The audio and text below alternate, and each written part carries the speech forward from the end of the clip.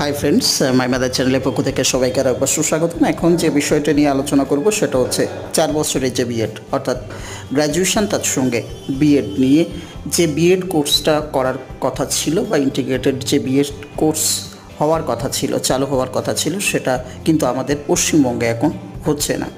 NCTE কিন্তু এটা জানিয়ে দিয়েছে। এনসিটিই যে তাদের যে রুলস বা তাদের যে নোটিশ দিয়ে এসেছে, সেই নোটিশে দেখানো হয়েছে যে 4 year integrated teaching education programme, এখানে প্রি প্রাইমারির জন্য যেসব কলেজগুলো বা যেসব রাজ্যগুলো, কলেজগুলো বলা ভুল হচ্ছে, রাজ্যগুলোকে এখানে ছাড়পত্র দিয়েছে। সেসব রাজ্যগুলো হচ্ছে বিশেষ করে প্রি প্রাইমারির জন্য দিয়েছে হরিয়ানা, সিকিম, ত্রিপুরা, আসাম, অন্ধ্রপ্রদেশ, কর্ণাটক, মেঘালয়,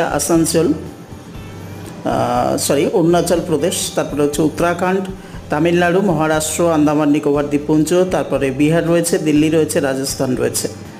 আর তার সঙ্গে সঙ্গে হাই সেকেন্ডারির ক্ষেত্রে বলে রাখি যে 4 year integrated teacher education programme, সেক্ষেত্রে আপার প্রাইমারি এবং সেকেন্ডারির ক্ষেত্রে যেসব রাজ্যগুলোকে ছাড়পত্র দেওয়া হয়েছে সেগুলো হচ্ছে তেলেঙ্গানা, সিকিম, ত্রিপুরা, আসাম রয়েছে, তার সঙ্গে রয়েছে কর্ণাটক, মেঘালয় রয়েছে, অরুণাচল প্রদেশ রয়েছে, উত্তরাখণ্ড রয়েছে, তামিলনাড়ু রয়েছে, মহারাষ্ট্র রয়েছে, বিহার রয়েছে, দিল্লি রয়েছে, রাজস্থান রয়েছে।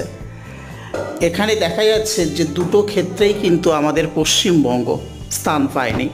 অতএব এখন যে 4 বছরের বিএডের কথা আমাদের পশ্চিমবঙ্গে ঘুরে বেড়াচ্ছিল, সেটা কিন্তু সম্ভব হচ্ছে না। এবং যারা বাই ফোনে আমাকে জানতে চেয়েছিলেন তাদেরও বলবো যে এখন কিন্তু 4 বছরের বিএড হচ্ছে না।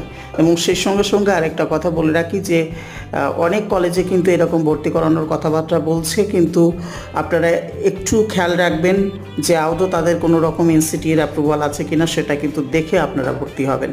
ফলে ভুল করার আগে আপনারা এটাকে একটু সজাগ থাকবেন এবং প্রয়োজনে আপনারা এনসিটির যে ওয়েবসাইট, সেখানে গিয়ে আপনারা দেখে নিতে পারেন। প্রয়োজনে আমার ভিডিওর বা আমার চ্যানেলের আমি যে কমিউনিটি সাইট আছে, কমিউনিটি সাইটে কিন্তু আমি যে এনসিটিএর যে নোটিশ রয়েছে সে নোটিশটা শেয়ার করব।